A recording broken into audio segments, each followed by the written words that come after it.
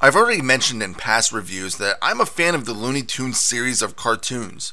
Yet out of all the different characters, Speedy Gonzales was one that never really interested me.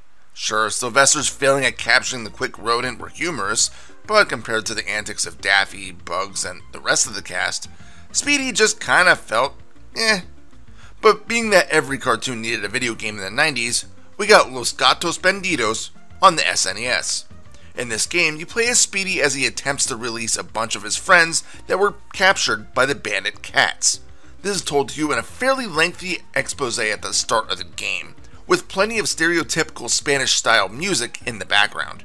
I guess this was to be expected though. Once the intro is completed and you press start on the title screen, you are now told how many mice need to be released from their cages in the current stage.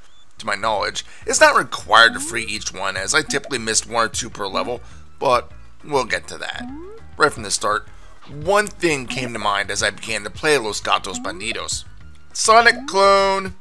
To be honest, this didn't surprise me, as Speedy is a perfect stand-in for Sonic. Anywho, Sonic, I mean Speedy, runs full speed through levels, collecting cheeses, kicking enemies, avoiding pits, and looking for mice.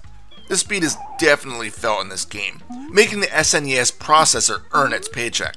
Pick up some speed shoes, and Speedy runs possibly as fast as Sonic's normal running speed, which isn't exactly something we normally saw on the SNES.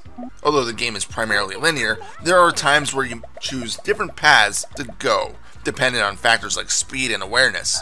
There may be a moment where you fall into a lower pathway with no way to get back up if you didn't know the drop was coming. As you go through multiple playthroughs, you'll start to memorize level layouts and know when to slow down to prepare for an upcoming branch. You will need to explore the levels at least a little bit though, because Speedy's micey friends are occasionally hidden in obscure dead ends. Once a mouse is freed, it will leap for joy, and even better than that, it becomes a checkpoint in case you die. This is a good thing, as dying in this game can happen somewhat frequently if you're not careful. This boils down to Los Gatos Bandidos containing a few flaws not seen in Sonic games. For one, the controls can be a bit laggy. I can't tell you how many times I've pressed the jump button right at the edge of a platform and the leap isn't performed because of that delay. It's only a frame or two, but this is enough to cause problems, especially since some of the jumps that you are required to perform require insane precision. For example, check this area out here. I had thought that this would lead to an optional area with maybe an extra life, which I determined wasn't worth it. But nope, this is a required hazard to navigate to get to the end of the level. Next up, there are platforms that will drop when you touch them. Sonic had them, sure, but you at least had a second or so to react before the platform drops. Either that, or Sonic would remain on the platform, allowing him to jump again. In Los Gatos Bandidos, as soon as Speedy touches these platforms, they will immediately plummet to the ground, giving Speedy literally nanoseconds to react. And if you touch it and it starts to fall, you can't even perform a second jump to clear the obstacle, since Speedy is no longer in contact with the ground to make that jump. Now you have to backtrack a few seconds to get the platforms to spawn in again. Many times these falling platforms only lead to optional stuff like cheese and lives, but there are times, such as the construction level, where you need to keep leaping on dropping beams just to make it to the next part of the stage. Giving us an extra second to react would have been hugely beneficial. Piggybacking off of that problem, you'll also often encounter moving platforms. To make even these difficult to maneuver on, the platforms don't stop or slow down when they get to the ends of their path. This means that you really have to time your movements to hit the platform in stride. Thankfully, to help this at least a little bit, you can look up and down with the D-pad and scroll the screen left and right with the L and R buttons. It's not a perfect solution, but it's better than nothing, I suppose. Just like in Sonic, there aren't a lot of enemies that you'll encounter, but any that you do find can be defeated by utilizing a swift kick. You also have a health bar starting at 3 hearts, but this can be enlarged to 5 by collecting the large hearts. Dying will reset this extension though, so don't get used to it. Speaking of enemies, there are a few bosses, although I've only encountered one of them during my playthrough. The one I did run into had a very easy to figure out pattern, but the problem I ran into was the hit detection with striking it. It wasn't until about 5 deaths later that I found that I could only damage it after he jumped into the air. Strange, since there was no indication of him performing any sort of defensive attack when I went to kick him between his leaping around.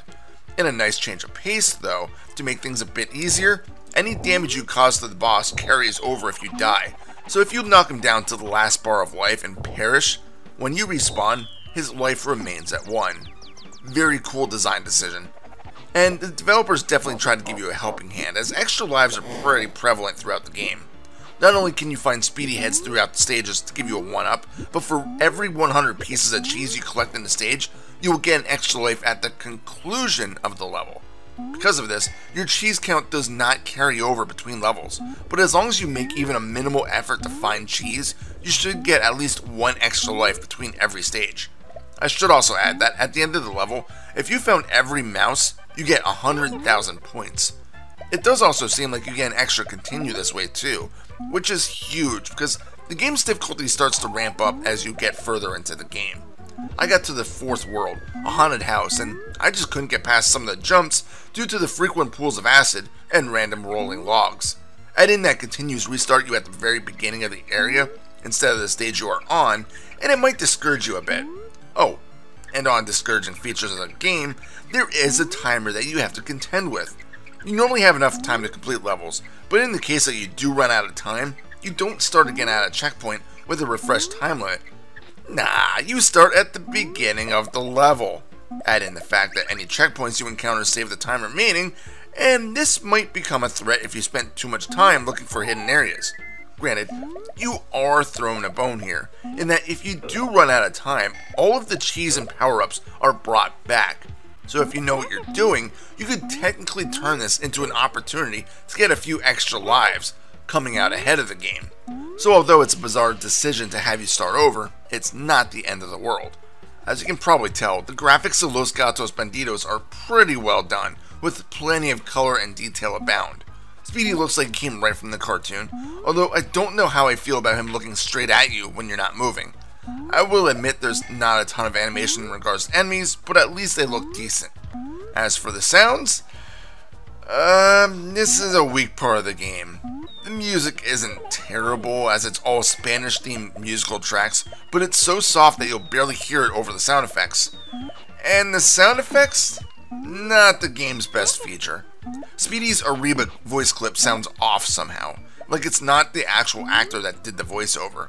Even worse though, I might have found the worst sound effect in the history of gaming. In Stage 3, you are in a construction zone and run up to these cats with jackhammers, which will make your ears bleed. Even worse, these guys take 3 hits to defeat, so you're going to have to put up with that brutal sound that they make for a few extra seconds. And in the late part of the level, you encounter 3 of them back to back. This is truly the stuff of hell. This is what they should make terrorists listen to make them spill their secrets. I was actually kind of impressed with Speedy Gonzales' Los Gatos Bandidos. It took a few playthroughs to get into, but once I learned to dial back my speed slightly until I knew the levels, I started to have a lot of fun with it. It can't fully compete with the Blue Hedgehog, but it does a pretty good job at being an SNES clone of that legend. It may not be perfect, but give this one a go, you might be surprised. Final score? 5 out of 7. This is the Reaper. Happy fragging.